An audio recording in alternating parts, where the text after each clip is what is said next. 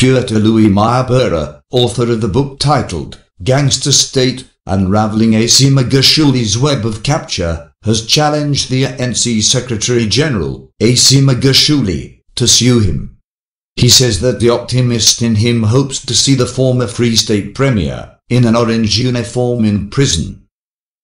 Myburgh has been addressing an audience of around 100 people at Urban Lime in central Dublin on Tuesday night of the 21st of May 2019, and he says that considering the amount of time that Magashule had to roll out his alleged looting network in the Free State, and considering the length of his political career, which was problematic from the get-go, it was apt to unpack it in book format.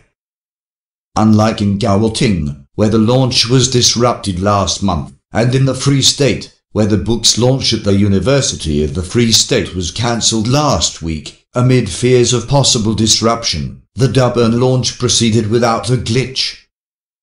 With Magashule recently saying that he would prove in court that Myburgh was a liar, the author says that he is unfazed and that he is actually inviting Magashule to sue him for defamation. In the last 10 years, corruption issues have not ended up in court when prominent people were involved, because of the capture of the environment of government, and if it takes a defamation suit to finally get a corrupt individual in court, by all means, please sue myself and the publisher.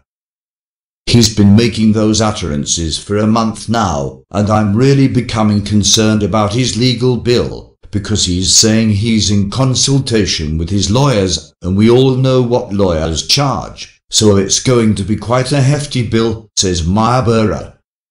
He says that his book was written in such a way as to allow the reader to come on this journey as I unpack and reconstruct AC Magashule, the criminal and state capturer.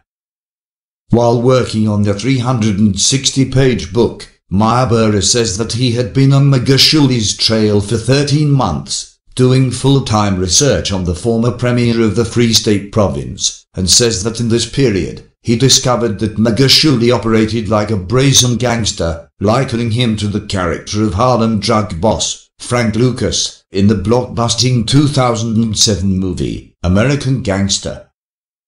Another thing that I started realizing about Magashule is that he quite literally does operate like a gangster frequently in his dealings with contractors, fellow politicians, and other people who operate in this political economic sphere where government tenders are decided upon.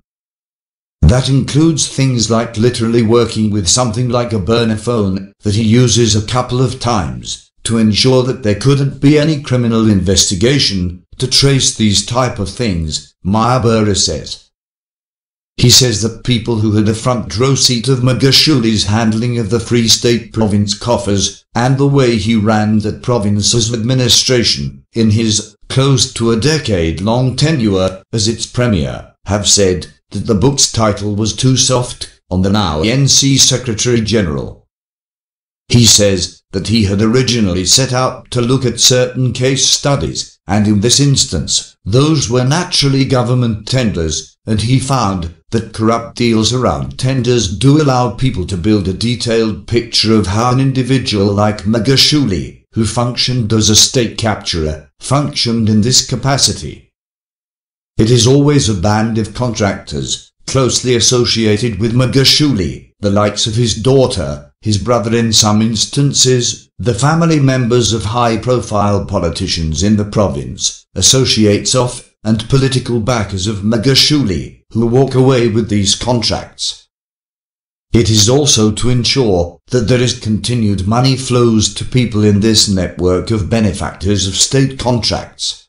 The laws and regulations that govern how the government spends money in South Africa is flouty time and again. You've got things like the Municipal Public Finance Management Act that has sidestepped to ensure that people like Magashule's associates get the contacts, says Myburgh. Please check in the description box below for the links to the sources of this report. Thanks for watching. Please comment, like, share and subscribe.